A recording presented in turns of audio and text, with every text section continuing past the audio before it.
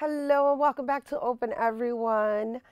Diabetes and your diet. Yes, that's what we're going to talk about. It's a new book by #1 best-selling author Nancy Addison. It offers the reader long-term strategies for reversing or preventing diabetes. With over 65 diabetic-friendly recipes and positive lifestyle tips, the reader is given inspiration for a healthy life. And here now to tell us more, please welcome back health and nutrition expert and author of Diabetes and Your Diet, Nancy Addison. Hello and welcome.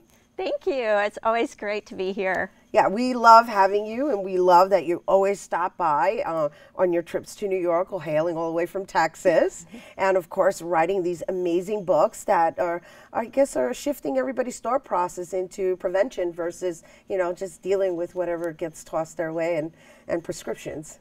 Absolutely. I mean, it's so much easier and more cost effective to not get sick in the first place. So I really do believe that we give our body the right tools, it can do miraculous things. And, with diabetes rising 700% over the last 50 years, I see direct correlations between the quality of our food and the rise in disease. So, in direct correlation to the food, and I know we've had these conversations before, we actually invite Nancy because as we were discussing prior to getting on air, she's like a walking encyclopedia, and then I corrected myself because we're in millennial days, so the correct term would be Wikipedia. We have her right here on air.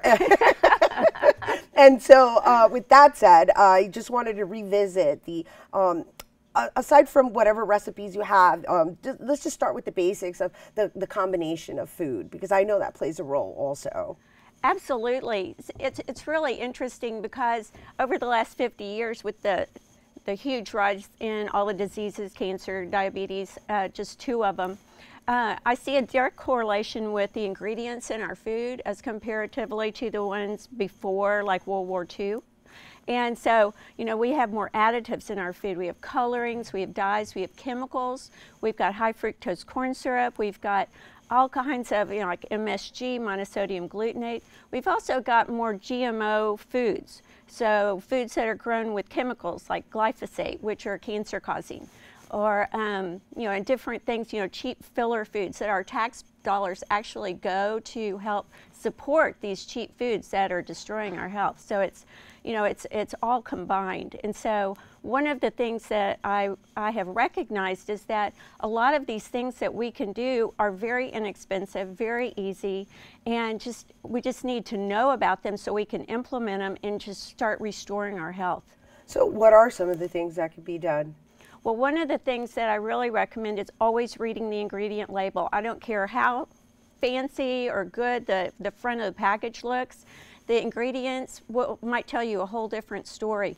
But you want to look for things like fructose or high fructose corn syrup, which is a cheap filler made from corn, and it's concentrated. And what the studies have found is that actually reacts differently in our body than other types of sugars. And we think, well, fructose, isn't that in fruit? But fructose in a whole food form in, like an apple or a peach or an apricot, that is a totally different fructose than the concentrated variety made from corn, like high fructose corn syrup, or even agave syrup, which has got more fructose in it than high fructose corn syrup. But what that does is it affects our body's ability to make insulin, and then it also affects our leptin hormone, which makes us feel satisfied. So they found direct correlations between that and obesity. And then when we have a weight problem and we get overweight, that directly affects our body's ability to even maintain or regulate our weight.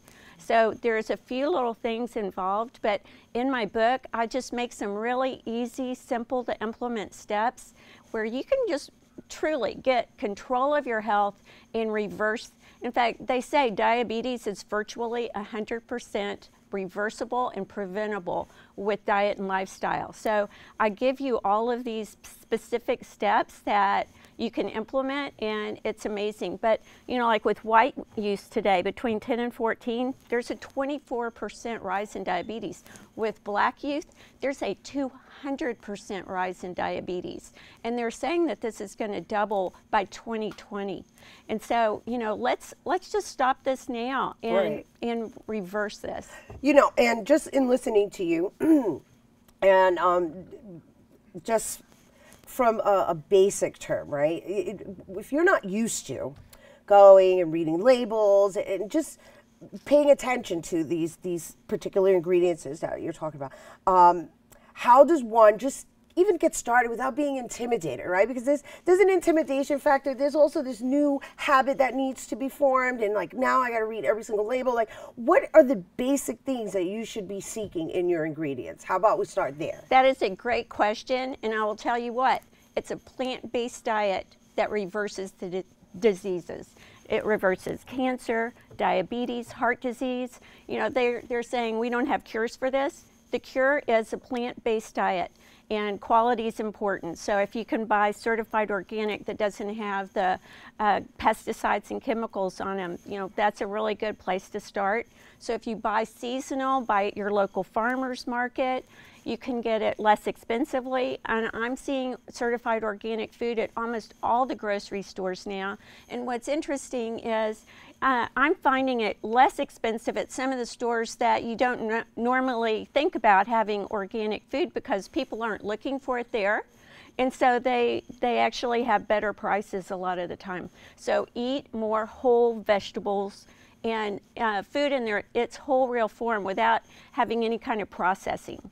And so my recipe books, and half of my books are all recipes, how to be a healthy vegetarian, and they're really easy. And I think, you know, get in the kitchen with your family, light a candle, put on some nice music, and make it an event. It is just an alteration of lifestyle, of thought process, and unfortunately, you know, within the community, I mean, at least my community, from what I've seen, even within my own family, I'll just speak on a more immediate basis. Unfortunately, they wait until they're diagnosed, and so I just want to share with everyone, you know, we're providing you with this information so that you can take the initiative to prevent, especially if it's running in your family, because diabetes is also a genetic disease. So I understand that you did a movie. Yes. A documentary? Well, I'm just a little bit in it, but it's called Eating You Alive, and it's really about how food is your medicine and how the plant-based diet can really, truly reverse disease. And so, you know, not that everybody wants to be 100% vegetarian. I'm from Texas, and I know a lot of people that don't necessarily want to do that. But, you know, adding more plant-based foods to your diet really helps. Most people don't know a quarter pound of meat will raise your blood sugar the same as a quarter pound of straight sugar.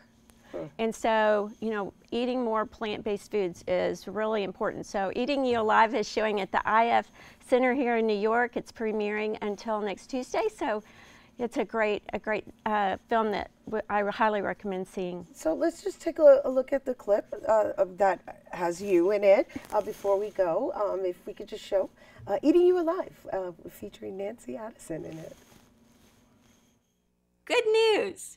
We are constantly regenerating taste buds, and when you start eating something new and you stick with it and you give it a chance, you know, I say 2 to 3 weeks, your taste buds change for what you're eating. So if you're eating healthier foods, you're actually going to like that food better 2 to 3 weeks out than you did the first day you tried it. You know, that's a really positive thing. There you have it. And so once again, that's going to be playing? Oh, at the IF Center, and I think it's Tribeca, in the Tribeca area of Manhattan, until next Tuesday. Until next Tuesday. And of course, you know, that's to educate yourself on preventative measures, right? Absolutely. I mean, that's what we're here trying to help you guys do, you know, live a healthy lifestyle, right? Hashtag not 62.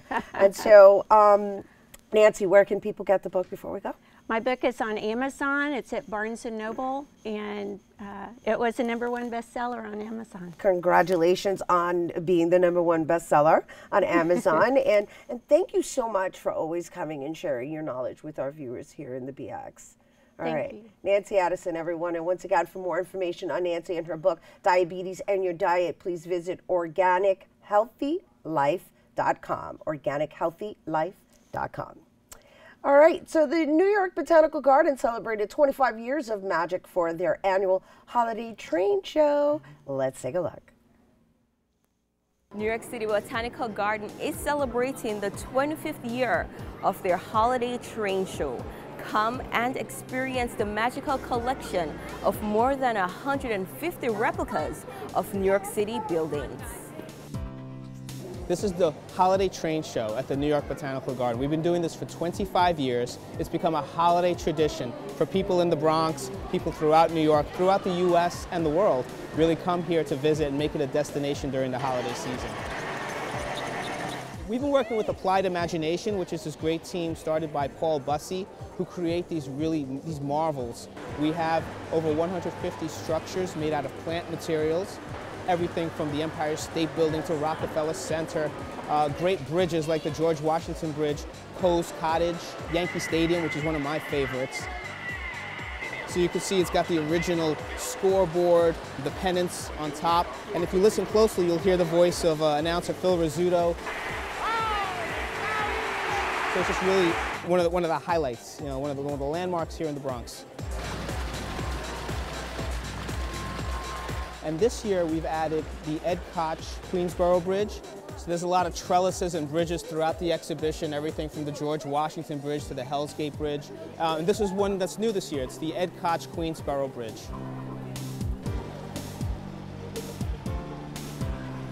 Also, these wonderful structures from Coney Island, like the Cyclone roller coaster, the Wonder Wheel Ferris wheel. It's really spectacular to see. And we have dozens of trains, G-gauge trains, these huge trains, model trains running through these structures. The children love it, the adults love the artwork that goes into this place. It's just an experience you're not going to get anywhere else.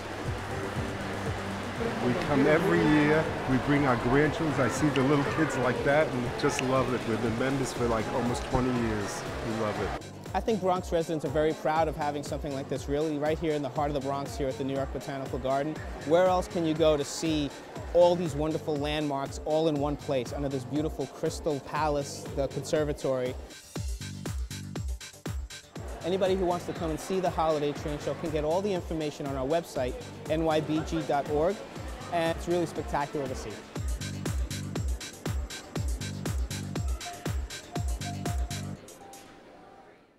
Yay, the holiday train show. Thank you, Kadia. We're taking a break, but don't go anywhere. There's more open coming up next.